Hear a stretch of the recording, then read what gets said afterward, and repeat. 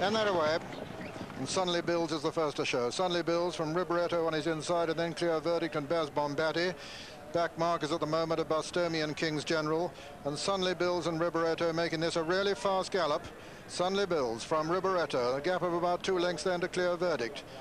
Half a length then to Baz Bombati, then quite a gap to King's General. Behind him is Brigadier Hawk and then Centurius. Then Admirals Heir and Manila Bay, and finally Bustomi.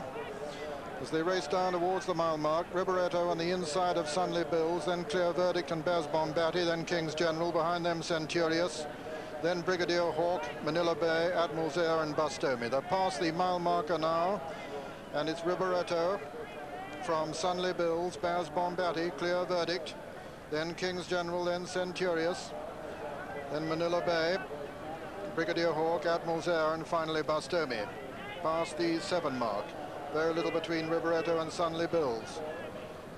Behind them come Clear Verdict and Baz Bombati, and then King's General. Behind King's General is Centurius, and then Admirals Heir making a little bit of progress, Manila Bay, and Bustomi just relegating Brigadier Hawk to last. Racing down towards the 5 furlong marker in the King Edward VII Stakes, and it's Riberetto on the inside of Sunley Bills. These two have disputed it throughout so far. Then Baz Bombati and Clear Verdict. Centurius is getting much closer to them now and moving smoothly. Behind him comes King's General and Admirals Heir. Racing towards the half-mile pole. And it's Riberetto being pressed now by Clear Verdict. Leicester coming to challenge on the outside on Clear Verdict. Riberetto on his inner.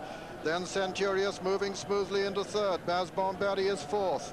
Racing into the home stretch now, and Clear Verdict takes a marginal advantage now over Riberetto, but Centurius still improving relentlessly behind him, coming to the 2 furlong pole. Leicester Piggott on Clear Verdict, being pressed by young Walter Swinburne on Centurius, and Bustomi coming on the outside. Willie Carson behind them. Admirals Heir putting in a good run, but it's Clear Verdict being pressed by Bustomi and Centurius now, and Bustomi has taken it up on the near side of Centurius. Admirals Heir finishing well as they race into the closing stages. It's Bustomi and Centurius. There's little between the two. Then Admirals Heir racing up towards the line. Centurius is fighting back. Bustomi on the near side. Bustomi on the near side. Centurius on the far side. As they come to the lines, the photo finish. Bustomi's just won it.